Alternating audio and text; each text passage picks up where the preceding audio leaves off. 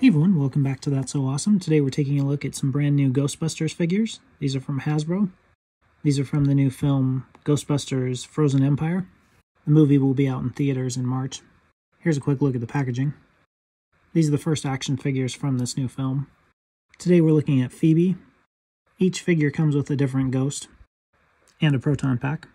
The heads don't tilt down, but they do rotate from side to side. They're basic figures, so the likenesses aren't 100% accurate, but they're not bad for this figure size. They're very recognizable as the Ghostbusters. You can see each character has the gray belt. They're all wearing the elbow pads and their name patch on the front. These figures have 5 points of articulation. They are a basic figure. The proton pack fits on the back of the figure. I do like that instead of an actual circle, it's got a flat portion at the bottom so it doesn't rotate when it's on the figure. The neutrino one can be attached to the pack as well. Obviously, there's not a lot of articulation with these figures, so they can sit or stand and their arms raise up and down. But I do think these are pretty fun figures from the new Frozen Empire film. These figures are available now at Target and Amazon, as well as some other online retailers. I think if you're a Ghostbusters fan, you'll definitely want to pick these up.